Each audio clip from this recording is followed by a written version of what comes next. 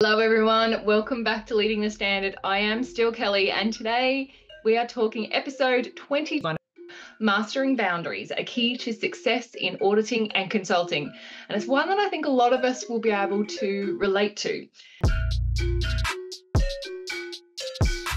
So this week, based on our newsletter 68, which is available on LinkedIn, this is something Jackie and I have been reflecting on recently, especially we recently attended a conference in Sydney, and boundaries were a kind of a common theme at that event as well, and really got us thinking about how essential they are in our roles as auditors and consultants. So Jackie, welcome. This topic actually came out of something you experienced firsthand before the conference was even on our radar, and you've spent obviously some years working with businesses. And I know you've seen how easy it is for things to get overly complicated when those boundaries start to blur, even if I suppose there's best of intentions. So it's a tough balance to strike, but an important one. And I think a lot of people will recognise themselves in this episode today. So, Jackie, why don't you kick things off by sharing your story and how you navigated this challenge? Over to you. Thank you. Yeah, it is something that we do have to remind ourselves of constantly. And I suppose the story that I did share in the Lead the Standard, was it 68, I think you said, was about a company, a business that I have been auditing for quite some time, I think 3 or 4 certification cycles. So most recently, last year actually, I did raise a minor non-conformance for a significant gap. Like obviously it wasn't major, but it was enough to have a non-conformance raised. And this business, because one, it's a mature business, and two, it's a mature system. Most recently, particularly in the last cycle, they're not used to getting non-conformances. So it wasn't something that, they were really prepared for. So they were a bit in shock. But obviously I went through that process of explaining why, gaining their understanding and so on. And I think initially it was just with the operations manager, but then top management came into the room as well. And, I re-explained it, etc. And really it was top management that said, yeah, absolutely. Yeah, that's a huge gap, because they saw the risk to the business more so, while the operations manager was maybe trying to cover his backside a bit. Which, it's not about the person, but he was, he was taking ownership. Yeah, it was his way of owning and recognizing, oh, shoot, I should have picked this up. But it was top management that said, yeah, absolutely, this is a huge gap. We need to get onto this. So, we were at the meeting table, and I thought, okay, my work's done. I've got them to understand why. And so I said, look, can I just have a half an hour just to get my notes in? So I sort of turned around on another workspace, and I was typing, updating my notes. And then, of course, I could still hear the discussion right behind me. And it started to get a little heated. Again, I think some people were getting defensive, that felt, it was their responsibility and they felt bad, etc., that it was missed. And they started arguing about how to fix it, why did it happen, all of these different things. And I could feel myself, I started to turn around to have my 2 cents worth. And then I realized, hold on, turn back around, Jackie, because it wasn't any of my business after that point. I was there as a certification auditor. I did not work there. I wasn't top management. I wasn't an operations manager. I was a completely external party. So I pulled myself up, because I realized I was going to turn around, and then realized, oh, out of scope, Jackie, not your circus, not your monkeys, or whatever. Are you calling us monkeys? So that's when I thought, yeah, and I do actually remember this being one of the hardest adjustments that I actually had to make when I did move away from a salary internal position, and again, still as an internal auditor and a quality environmental manager. In that instance, internally, I could continue to be part of the discussion, but I really remember when I stepped out of that internal to an external, that was the big light bulb moment for me, is that, I don't have to get involved in office politics anymore. The light bulb, or was that a bit of a party popper moment celebration? For you? Politics. Yeah, it is. It's like, it's actually, and if you look at it that way, it is actually, I don't need to get involved in that anymore. I'm external. So, sorry, go ahead. Yeah, so you come in and you do your job, and then leave. Yeah. But you really have to be conscious of those boundaries when you move from internal to external. So, I know that this is Kelly. Go. Yeah, I think this is one of the things, and I'm glad we're talking about this, because we see this every single week in our instructor-led training assessments.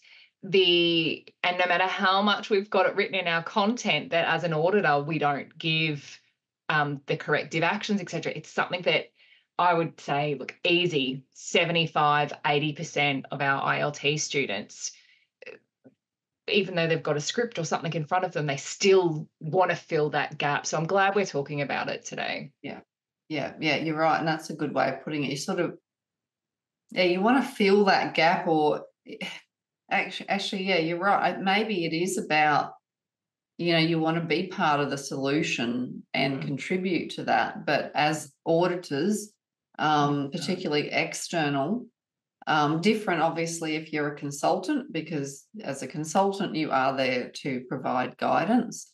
But you do have to understand whether you're there as an auditor or you're there as a consultant. And sometimes it can cross over. And even as a consultant conducting their internal audits, I always think, and this is my opinion, separate it. Yeah, you're just finding what they were meant to do. This is what they did, and report on the gap, take that hat off, and then go, okay, now let's take a look at the corrective action, because otherwise the waters get very muddied. So again, as I said, that's my opinion. But definitely if you're moving into the external auditor world, it is none of your business. Like, it is your business when you do a follow-up audit and review their corrective action to see whether it resolved the issue, but how they come up with it, how you write up your non-conformances guides them in a certain direction. But as an external party, there are some boundaries. Okay. So as I normally do, and I know you always want me to give a short answer before I start talking. So like I always do when I need some guidance, I know this is boring, I turn to an ISO standard to see if the clause requirements can transfer to support me in a solution, and therefore everyone else. So I actually looked at ISO 9001, and look, I look at 9001 because it's the overarching framework. What I've pulled out of it could be in any of the ISO standards, and it'll make sense when I explain it. But when I looked in ISO 9001, it dawned on me that there were several already requirements that we could use to help us to establish boundaries as external parties when we go into an organisation. So that's how I came up with the boundaries model. I'm sure, Kelly, you'll put the link to the Lead the Standard article that will show that model. This model uses the key requirements from 9001, and as I said, other standards as well. And it helps us as external parties or auditors establish these boundaries and clarify our roles when we're working for organisations. So each of the elements, it serves a different purpose, and we will break them down later. But just to give you a summary, there's context, there's interested parties, there's scope, objectives, evaluation, and improvement. And all of those together support us in setting our boundaries. Mm. So you're happy with that short answer? It was a long, short answer, but it's a good short answer. Well, there's a lot going on there. There is. Yeah. So, what is it? 1, 2, 3, 4, 5. I can't count. 6.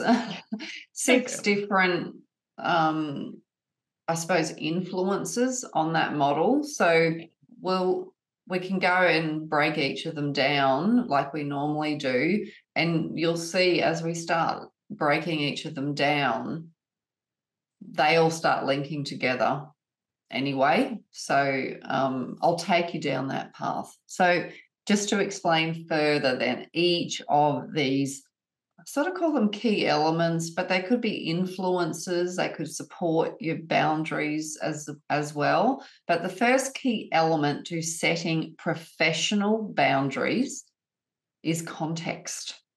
So understanding the organizational environment, it will help you to define what's expected from you as an external auditor or consultant. It ensures you stay within your role. So understanding the internal and external influences on the business and which areas your expertise, why you're there, it will help you to stay within those boundaries and pull yourself back in when you need to. Yeah. So just like I explained before, this is perfect actually, when I started turning around to have my 2 cents worth, and then I thought, no, Jackie, come back here. That's exactly what this describes. There's other things going on like scope as well, which is one of the key elements also. But I put context first because it helps to understand what the internal and external influences are. And then that drives towards setting that scope. It is, sorry, I'm thinking to myself, it is a cycle, but I'm thinking that's exactly what you've just drawn. Yeah. And again, I think we'll discover by the end of today that it isn't just a one-way cycle. It is, again, that continual loop. Absolutely. And you'll see that if you look at the model in the Lead the Standard article, just if you want a visual, that's all. So the second key element to setting professional boundaries are the interested parties. So interested parties highlight the importance of knowing the key stakeholders involved and what their expectations are, which helps us as external professionals coming in. It helps keep our interactions, our discussions, our communications focused and within scope. This is an interesting one because, again, a lot of our students, when we have the conversations around particularly audit interviews, I find that people kind of, with their questions, once they've asked their questions, they kind of tend to want to give the solution to that person. Or when they're introducing themselves at the beginning of their interview, they say, look, we're going to here today ask some questions and find some solutions for you. That's not what we're here to do.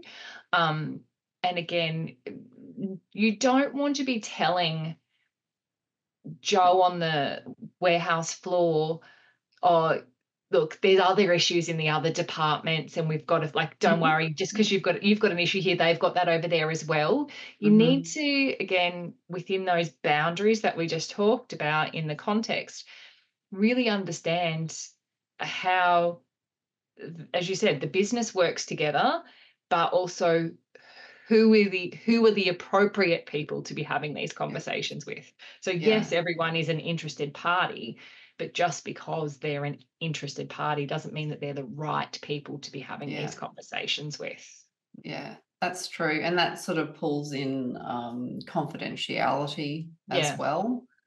So, understanding who you should be speaking to, and not sort of blabbing to other people. And really, even it goes twofold. If you're blabbing to other people that aren't actually, part of that area or solution, you've overstepped your boundaries. But it's also a confidentiality thing as well. So it's completely unnecessary. And I know I say this to you a lot, Kelly, and I said it even last week when we were in Sydney at the conference. It's like prioritize, because there's so many things, there's so many exciting things that, we can be doing, but it's focus. What is it? Otherwise you're doing all of this stuff everywhere. And you're not staying on track, essentially. So really, that's it.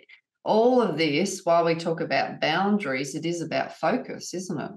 And priorities. And actually, I wrote down, just to skip back a little bit, I wrote down earlier was that we aren't here, and this is before I said, we aren't here to finish the story. We're just a character in the first chapter. Oh, yes. Which is a little bit philosophical, but very cool. And I think that addresses that. Oh, I want to give the solution. We want to, because it doesn't feel finished. I guess here's a problem, and walk away. We need to let the other people do all their things, and then we'll come back at the end. Yeah, wrap that up. Yeah, absolutely. And really, it is. You talk about, say, coaching is all about asking the right questions so that the person that you're working with and coaching sort of comes up with the answers themselves. Even though you might know what the answers are, it's about just asking those right questions so they find their way. And that's what I meant before, is if you're writing up your non-conformances against the most compelling criteria and you're writing it up, well, this is what was meant to have happened, this is what I saw, you're actually supporting them and driving them towards the right corrective action, or the best corrective action anyway. So it's very similar, just like asking the right questions as well. So you're taking them down a path. You're making sure that they follow the right path for them, not the one based on your opinion. Yes. So I think that's a really good point, because particularly as an external auditor, our opinion does not come into it. Like, it doesn't mean we don't have our opinions, but we do have to be very careful. And I'm even within this recording, I think I've already said it, this is my opinion, because if I do give my opinion and it's not in a standard or a criteria requirement, I want to make it clear that you won't find this written anywhere. This is just my opinion. So you can agree or disagree. I'm just giving you something to think about. That's it. Yeah. Giving you something to think about, not the solution. Exactly. So that's the two so far, which is context and interested parties. So you'll find that this does feed into the third one, and we've already touched on it. So the third key element to set professional boundaries is scope. So, both the context and interested parties' outputs will define the scope. So it ensures that you only focus on the areas you are responsible for, preventing that overreach, as we've said, into other matters, other discussions, essentially. So far, the first three, context, interested parties, the outputs from that leads into determining the scope. So, Disappointed there weren't your hand gestures here, your scope and boundary. oh, of the scope. No, but yeah, I always do scope, like a Scope and fence. boundaries, yeah. Yeah, a fence around it. So, and that's actually a good point, Kelly, because scope, there's three things. Okay, I hope I remember the number 3 when I get to it. The first way we know scope is when we're conducting an audit. Okay, and that's what you're referring to when we do our lead auditor training. I say scope. What's the scope of the audit? Okay, so it could be locations, it could be different departments, different procedures, etc. Then the second scope is when a business implements and maintains their management system. So there's a scope as to, well, this is what our management system covers: the activities, products, services, and locations. Mm-hmm. But then I'm using the word scope here for us as external parties going into an organisation. So it's still the same thing. You know, even say in construction, they have scope of works. So what's the scope? So you know what your boundaries are. And so that's how I'm using this word scope as the boundaries for us as external parties. So we need to know what that is. So while we might have, as external auditors, we'll have the scope of the audit that we're conducting, and we'll need to know what the scope of the management system is that we're auditing. We also need to understand what our scope is as external parties. Okay, and that's not, now I'm thinking of it, that's not normally documented anywhere. But, you know, as auditors, external parties, we need to self-regulate. And honestly, I know I did write a newsletter about this, about Arrogant the Auditor. Yeah. Did we do a podcast on that one too? I can't recall. I know that many years ago we did a blog on that as well. It's a theme that's come up a few times. Yeah, and you do hear these horror stories of, particularly, and I'm really sorry, certification auditors that just overstep the mark. And you know, I've had one instance where I've heard that the client actually said to the consultant, "I need to leave the room because he's talking to you like he's your dad." Oh. Yeah, there's some shockers. There's some really, and I apologize because, you know, I would hope that they'd all come through our training and we sort of kick that out, manage that a little bit. But yeah, it's really, that's really stepping outside the boundaries. When we're not here, this particular, I call him Arrogant the Auditor. He then commenced giving the consultant a training session. Oh. Yeah, really bad. Yeah. So, you know, if you're out there and you've experienced this, it shouldn't be like that. You should let the certification body know what's going on. So, you know, this scope helps us. And that's where I was going with this.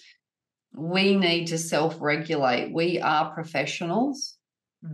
And, you know, part of our learning, the qualifications, particularly, say, even when if we go up the path of personnel certification with Exemplar Global, there's codes of conduct. Yeah. So actually, there's an improvement. Sorry, I just had note of it. Oh, interesting. I think it would be great to add a code of conduct in our content. Yeah, brilliant. Yeah. But regardless of the code of conduct, there are the principles and personal behaviours, and they are documented Absolutely in the guidelines for auditing management systems. Yeah, I wonder how that covers scope, because it's very soft skills focused. But there's a couple of elements in there. And sorry, I'm just want to jump back. I'm going to share a similar story to yours, not as bad as yours, because that was awful. I can't imagine someone in a professional space doing that. But I, again, had a student talking to me. She wanted to get into auditing because she'd had a bad experience, and she wanted to understand that. Now, she had experienced an audit. It was a management systems audit, and it was purely on it was in the education sector. And this auditor could not find any non-conformances in their space. So they went into another department and somehow started picking at the students. So they were asking students for ID so they could cross-check. Yeah, that was the face that I pulled. But not only that, getting into legislative concerns because she couldn't find anything wrong and she had to give them things that they needed to fix. I'm like, well, there's better ways to do that. You don't need to find a non-conformance to create these dramas. Again, sticking within the scope, but knowing the boundaries. You're not there, to be. Absolutely. Yeah. That sounds like they were outside the scope of the audit. On a loan, but they've certainly crossed some professional boundaries there as well. Yeah. Look, it does happen that there's no non-conformances, but there's always observations and improvement opportunities. And that's the better way. Yeah, because you're coming in with fresh eyes and a different perspective. So I've left audits with no non-conformances and just improvement opportunities or observations before. Yeah, it's a credit to the company that they've absolutely put in the time and the effort.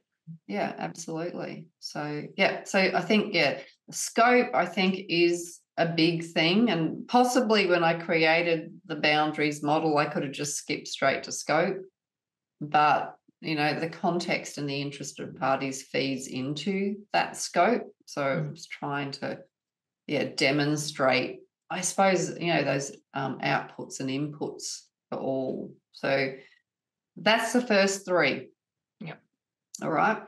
The fourth key element to set professional boundaries is all about objectives. So clear goals help you stay aligned with the purpose of your external role, and it avoids those distractions from office politics. So you can see we're narrowing it down. Context, interested parties, scope, and now objectives. It's sort of coming down the funnel and it's giving us these smaller boundaries. So with objectives, again, we talk about that in a management system. We talk about that in the context of an audit. So, always the objective of an audit is to something like to determine the extent of conformance to the agreed criteria and to identify improvement opportunities. That's a great objective for the auditor to also take into consideration, don't you think? I think that is a very clear boundary. That's right. Yeah, that's right. I don't think there's much room for fence hopping in this situation. Yeah. So that's why I went up that path. It's like before we conduct these audits, the objective, scope, and criteria is always set. So for us as external parties and, self-regulating and keeping ourselves on track, those three things that are always part of the audit requirements, they're the main three things that will keep you on track. And the objective of the audit will keep you on track and aligned with where you have to head. The criteria is another thing. So what you're actually auditing against.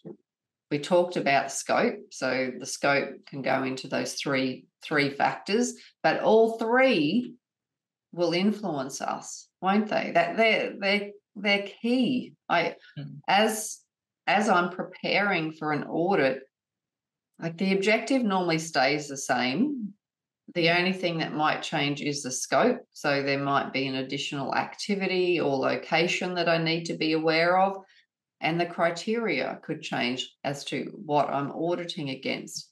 But those three help me from the context of the overarching audit stay on track. Of course, there's other personal behavior things that we need to be aware of, which is like the story that I shared is a perfect example. The objective scope and criteria of the audit wouldn't have been enough to shut me up to turn around and stop myself from giving my opinion. It was awareness of my own personal behaviors as an external party that made me turn back around and not get involved. Here's a question for you. How would you have handled that if they had said, Jackie, what do you think? Oh, yeah, that's a good question. Yeah, because as an external auditor, I can't tell them what I think. So yeah, you need to explain those boundaries, and normally you would do that at an opening meeting, but it does come up. So you do say, look, I'm here to audit. I'm not able to provide a solution. This is the requirement. You say you do this, or the criteria says to do this. You say you do this in your systems. That's those 3 levels. But this is what I've seen. So you need to determine how to fill the gap. Sometimes I might go, I have seen it done this way. However, it might not fit in with you. It depends on what my relationship with them is. But I have seen it done this way. I certainly don't, and this is what an auditor used to do when I was an internal auditor for Quality Environment OHS for Sunwater many years ago. Our external auditor used to send me templates of registers and tables and documents that I could use in the system as an improvement. Oops. Yeah, oops. I didn't say anything. I was getting free templates. And look, I was young and still learning, and I would definitely say something now, 20, 25 years later, but I guess, he was an older, more experienced person, and I was eager to learn more. So I was sort of taking it in, but yeah, on reflection, as now the older experienced person, what he was doing was just, completely, he was overstepping boundaries. If he was audited by Jazans, that would be a non-conformance. That's something that they look for when they audit us as external auditors, is that we're not consultants. And I think that's an important, again, we keep skipping backwards this week rather than forwards. It's important to understand as an auditor that is, you have a responsibility to lead by example, because 20-year-old Jackie doesn't know any better. And you're setting an example, and the next auditor might come in and go, sorry, you need to figure this out for yourself. Oh, but Bob gave me all the information last time. Oh, Bob, you're in trouble now. So you have a responsibility to your auditee to not lead them down the garden path, but allow them to find their feet, find the right thing for them. Yeah, that's a good point, because we were always going to have those dynamics with more experienced people in this space and this industry, with younger ones coming on eager to learn. So we need to sort of set them on the right path sooner rather than later. Put it You're that also way. creating more work for yourself too by going back to the office, doing all that template. No, done, walk away. The report's enough. That's right. There's more to his story. The stuff that in hindsight, when I look back with some experience, go, I don't know if that was quite right. But you will come across it. So I suppose I haven't looked at it this way. We're coming into this topic from the context of an external party. But if you're listening to this, if you're an internal party and you have an external party behaving badly, then at least you'll be able to understand, oh, hold on a second, I don't think that's up to you, mate, or that's out of scope. So, that's something I know our students say with our lead auditor training, is that not only have they learnt the principles and processes of conducting an audit, they've also learnt what's expected when they're an auditee and what to expect from the auditor as well. So in the same instance, I think this is also beneficial. So if you're listening to this, this will help you to understand what this external auditor or external party should actually be focusing on. Yeah. It's good. Okay. Good to know that you have, as an auditor, you too have boundaries that you're allowed to. Okay, we have 2 more key elements to wrap this cycle up. The 5th key element to set professional boundaries is all around evaluation. So regular evaluation of your interactions, it helps ensure you're maintaining the correct boundaries. So I started laughing then, because that's exactly what I did. I regulated myself in the story I told, because I went to go and give my opinion, and then I stopped myself and turned. I actually physically did start to turn around and then turn myself back. So I was evaluating myself on the go to go, nah, come back. So, and that's, I suppose, we're only human. Yeah. And you will get wrapped up in things. And look, it's probably because they were all being very passionate about it. And they were, I actually love that they were passionate about the gap, and they knew how important it was that they get onto it. So they were probably drawing me in. So I was being pulled in, and I wanted to be part of that, but I couldn't. So that was that evaluation. So it's okay, as if you find yourself overstepping the mark, it's never too late to pull yourself back and go, oh, hold on a second, I've just realized. As I said, we're all human. So I used that before. If I have something to say, I'll always say it's my opinion. I need to make that clear. This is my opinion. So, don't quote a standard or anything on it. So it's okay if you overstep or you pick yourself up. So actually, that leads into the last one. But before I do that, have you got anything to add to evaluate? No, because I want you to hit this last one, because I do have something to say, but it covers both of them together. Yeah, so, I know. Yeah. And I think that's where I was heading. I went to go, you evaluated the situation and then came back inside the boundaries. Come back, Jackie, stay on track. So evaluate is that first step. You've taken into consideration the other 4 key elements. Now it's checking in on yourself. Okay. So therefore, the 6th and final key element to set professional boundaries is improvement. You probably guessed it. So continually checking in that your boundaries and scope are being applied. It's normal for there to be scope creep, as long as you are aware and can professionally pull yourself back in.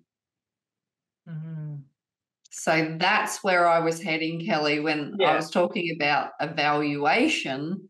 It naturally leads to improvement. And I started actually talking about improvement essentially because it is, oops, we've checked in. Now pull yourself back.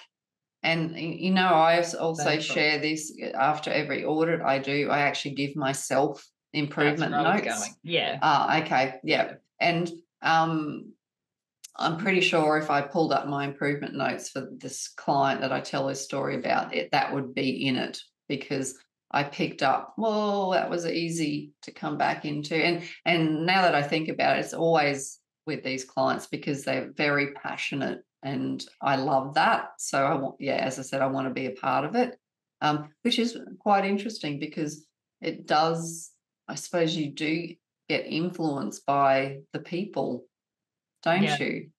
Yeah. You know, How would you be if they yeah, were not, like, oh, you'd much rather a passionate, excited, well, not, they didn't sound very excited. They were very passionate, but disheartened, I guess, rather yes, than a client who's pushing back, going, that's wrong, and getting all defensive in a different. mm, And even that would be, I feel like that would be easier to say no to somebody being defensive and aggressive rather than someone showing passion who you really want to help and like yeah, clearly they want to improve. So yeah, I think that's an yes, interesting dynamic.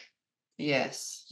No, I've had that light bulb moment now because even with that client, there's probably been other things, and it's like you're constantly getting pulled in.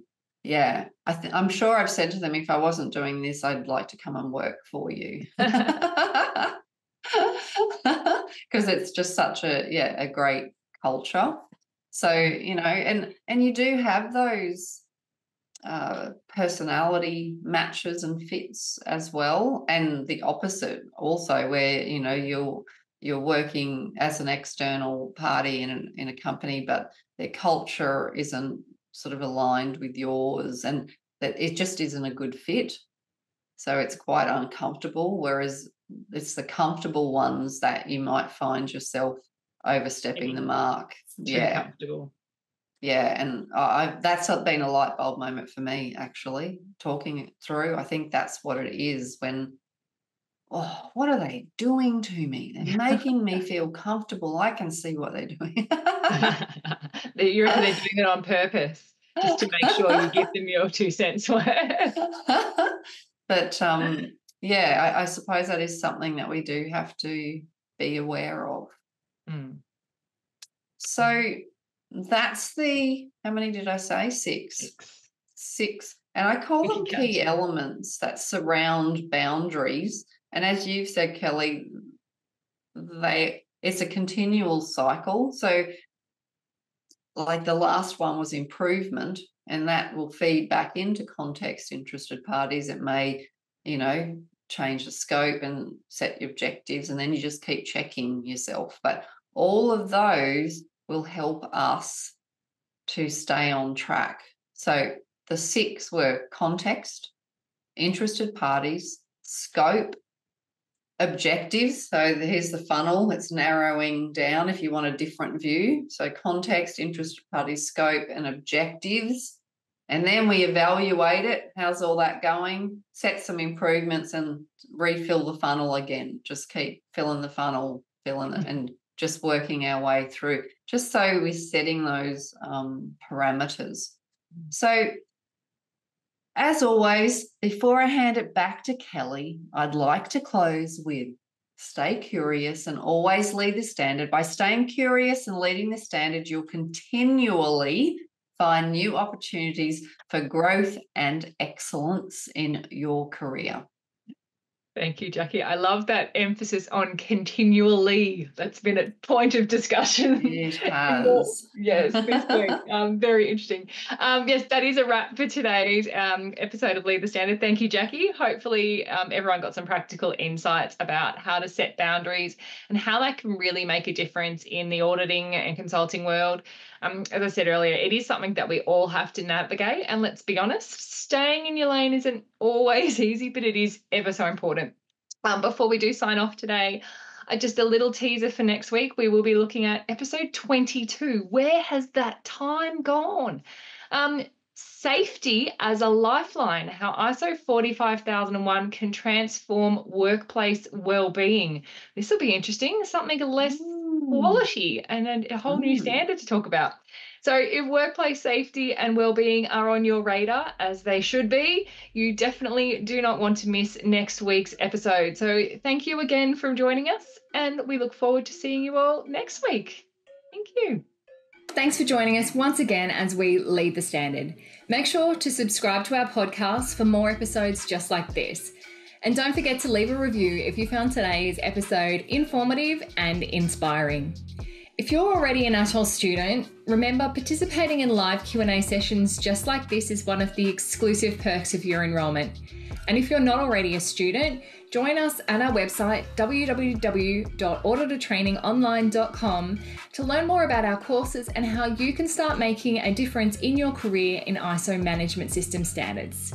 So join us again next week as we not just meet the standards, but we lead them.